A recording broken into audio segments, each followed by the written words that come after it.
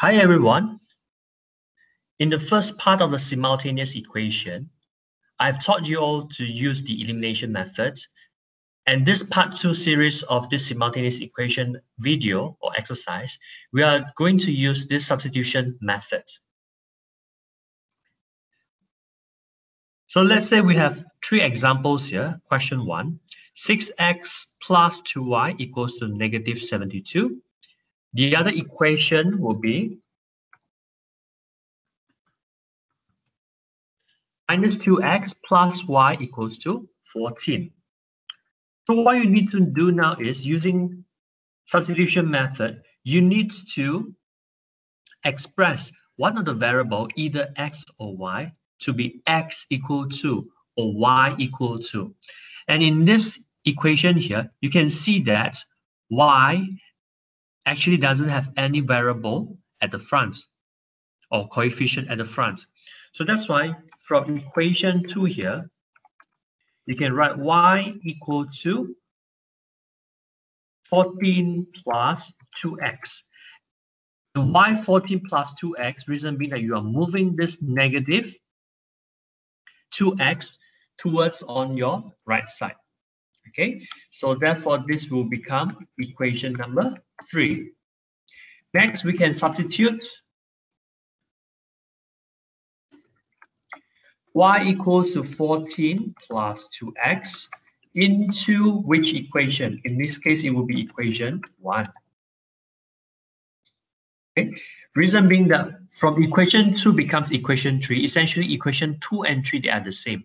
So therefore, we need to substitute y equal to 14 plus 2x into the other equation, which is equation 1. So here you have 6x plus 2 multiplied with 14 plus 2x equals to negative 72. So we are substituting the y value here with this whole thing of the y that we got from here. Okay, so the next step is that we expand this bracket to 28 plus 4x equals to negative 72. So essentially the next step will be basically the same thing that we have learned using the simultaneous equation using elimination method. Okay, so we need to move this 28 to the other side.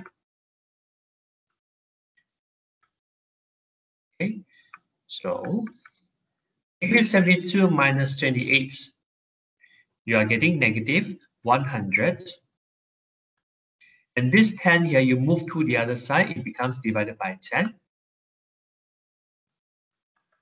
X will be negative 10. And the next step will be substituting x equals to negative 10 into which equation in this case? In fact, you can substitute it in any of the equation 1, 2, and 3, but it will be more convenient for us to find the value of y if we were to substitute into equation 3 here. Y equals to 14 plus 2 times negative 10. 14 minus 20, so the answer will be negative 6. Okay.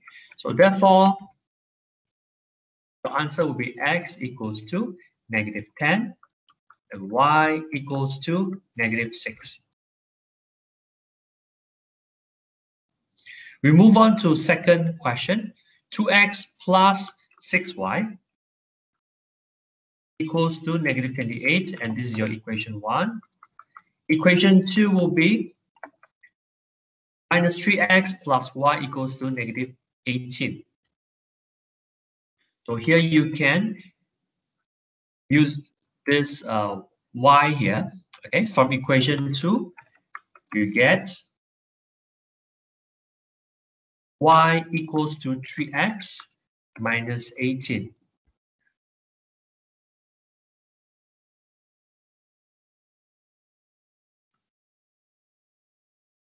Therefore, the next line will be substitute y equals to 3x minus 18 into 1.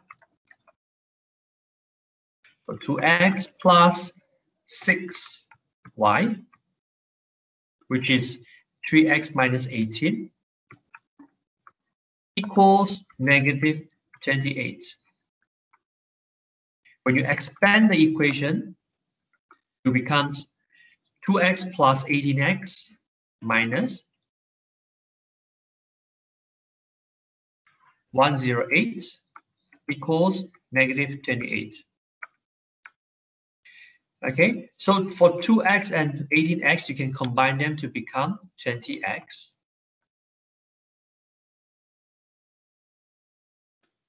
Equals negative 28 plus 108.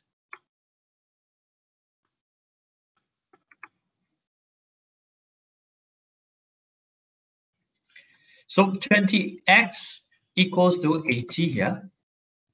Therefore, your answer will be x equals to 4. Okay, so the next step will be pretty much similar. Substitute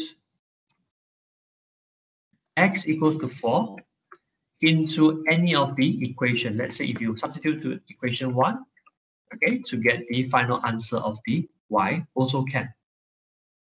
All right, so I'll leave that to you to do the rest. And for question 3 here, 6x plus 3y equals to 18. Equation 1. Equation 2.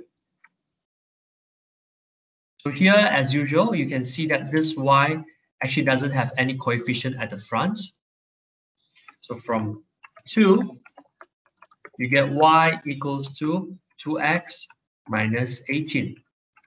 And therefore, you can substitute y equals to 2x minus 18 into equation 1 here. Therefore, the next step will be 6x plus 3, 2x minus 18 equals 18. 6x plus 6x minus 18.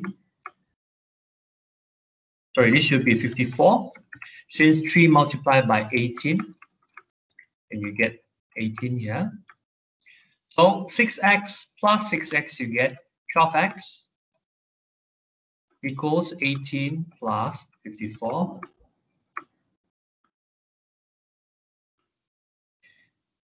These two, you have to add them together. You get 72. Your final answer will be x equals to 6. Okay, the next step will be pretty much similar. Substitute